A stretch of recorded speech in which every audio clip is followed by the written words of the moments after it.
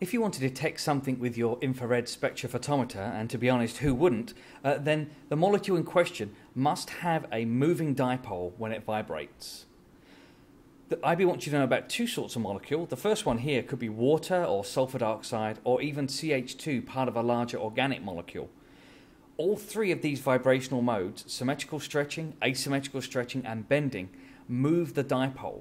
And if the dipole moves, then this will be infrared active. You can see it on an IR spectrometer.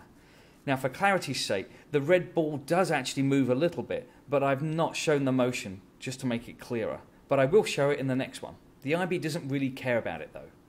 So this is carbon dioxide, and there are also three different vibrational modes you need to know about. Not all of these involve a shifting dipole. The one on the left, the symmetrical stretching, the dipole is not moving. The asymmetrical stretching and the bending, the dipole is moving.